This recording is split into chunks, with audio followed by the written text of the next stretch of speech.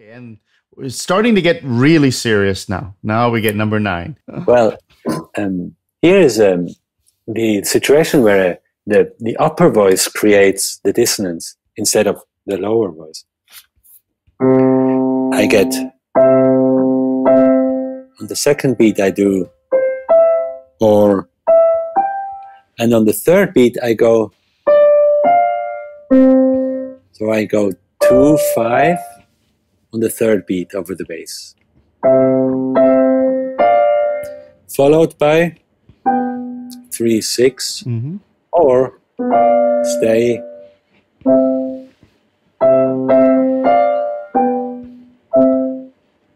In the second measure, though, there is not the C to B step, but the C Drops jump away. Yeah. So I need to stay.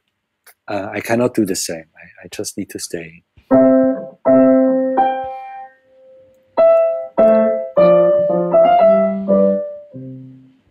So again, the context decides on what I do.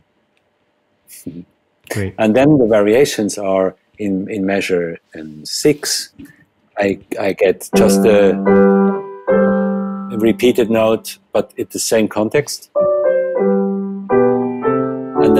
And the dotted half note. Yeah, why is it so long? Well, just to have a variation. Instead of quarter note followed by half note, you can also have a dotted half note. Okay.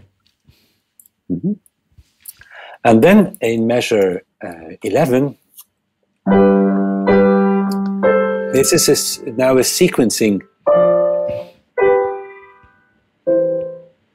which is a kind of moto del basso, Right. followed by the 7th, or by the falling of 5th sequence, actually, the last bit.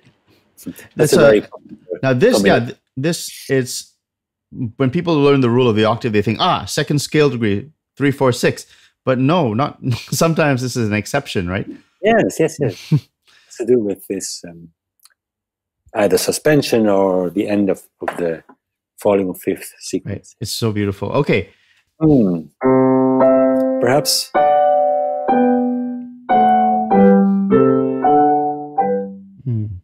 just saying modulate.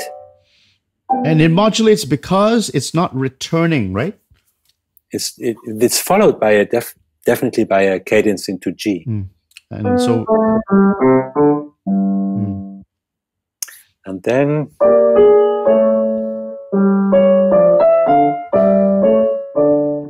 now the next cadence will be A minor. So why not?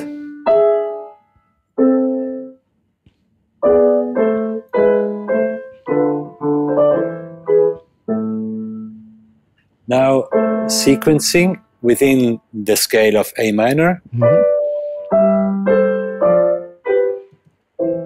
I could go on, but no.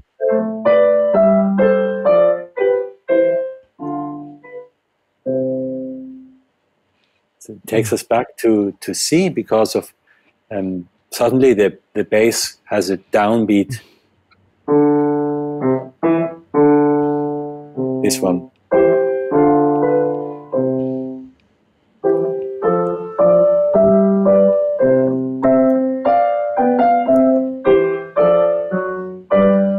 Here the partimento could end, but there's a little afterthought. Now in F major I go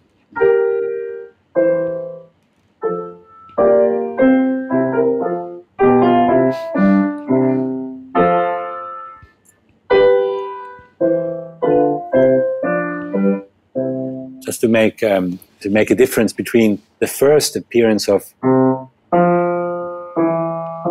is the second.